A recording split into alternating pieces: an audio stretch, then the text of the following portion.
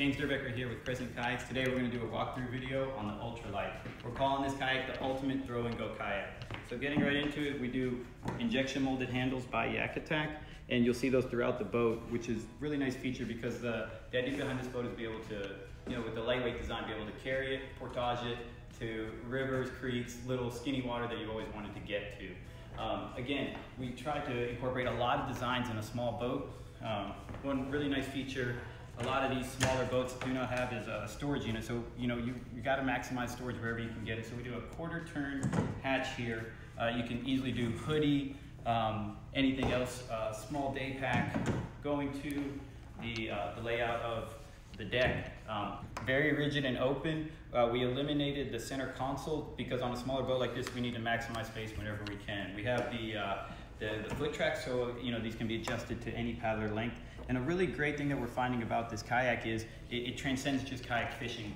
We were able to do that. It transcends kayak fishing basically to become a great recreational boat as well. And we were able to get away with that because we integrated all of the kayak fishing accessories into the boat. So the YakAttack tracks, the rear tank wheel tracks, everything is integrated into it. So you can remove all of it, do it as a rec boat, or you can have a really great platform to build out the kayak to be the fishing rig however you want it. So again, the same seat that we use on all of our platforms.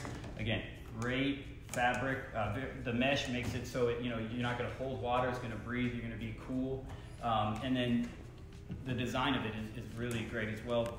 With the curvature, we offer really well, very well lumbar support, and also it will with the bend of it, it'll keep you off of your scapulas when paddling. Coming to the back. A really nice, well, let's touch on the Mighty Mount. We're really excited about that. And so we went away from the interior rod holders.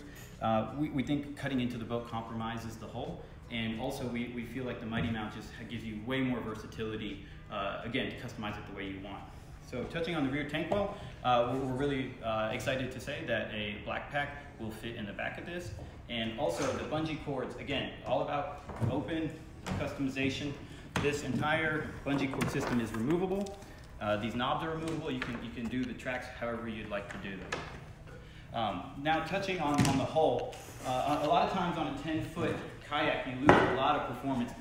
So Kayak Media has been calling this kayak the best paddling 10-foot kayak on the market. So and this is the stuff that we take time to care about. So the most important feature I think to touch on is this full-length keel system.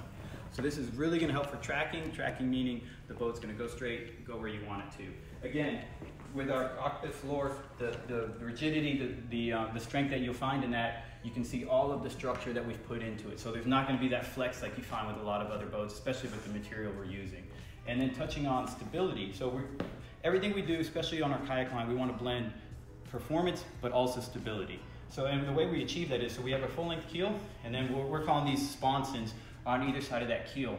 And what they're going to do is, as your weight shifts, these sponsons are going to act as counterbalances. So again, you're not going to have the drag of them in the water, but when you need them for the stability, they're going to act like that for you. So we're very excited for the quality of boat that we've created at the price point. I think if you want to get into the sport, American made, I do not think there's a better value than the UltraLite at $699.